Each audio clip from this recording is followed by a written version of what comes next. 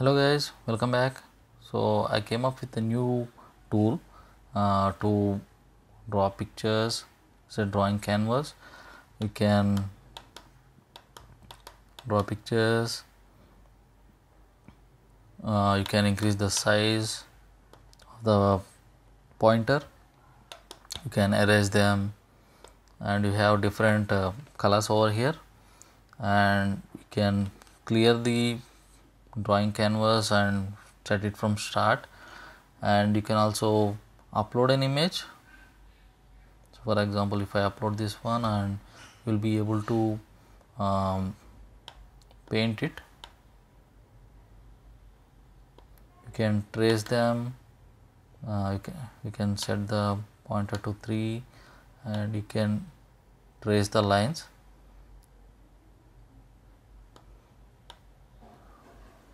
And you can paint it. So once you're done with that, you can also download the image. It's quite slow. So you can download the image and you can share it with anyone. So it's up to you. So let's look at the code. Okay, so this is the tool I built in Construct 3. So you can see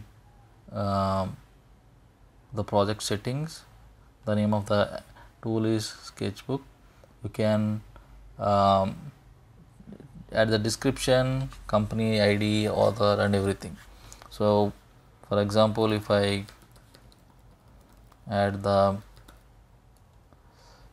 company ID such way, author Shepherd Games.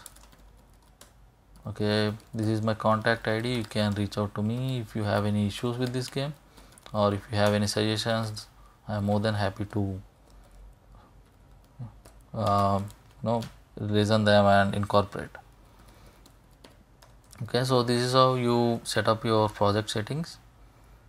Save it. Yes. Okay, so these are the events at the startup. So initially it picks up all the colors from these objects and stores them, so that when you click on them it picks the color values, and when you'll be able to draw it on the canvas. So okay, so that is the start is about. And the tool controls are completely for this part. So when you click on brush, eraser and download and delete. So also size of the to set the size of the pointer or eraser, and also if you want to upload the image, all the events or in the tool controls. So sketch controls is how you draw the sketch, right? So when you click on the brush and if you want to sketch something, all the controls are available in the sketch controls. Okay, so if you want to check the objects, you can check the objects over here. So brushes contain all the brush items. You can replace them with your own if you want to, and you can see all the objects on this part. If you want to add music, you can add music, and all the brushes and everything I added them as a family, so that they will have same attribute, same properties.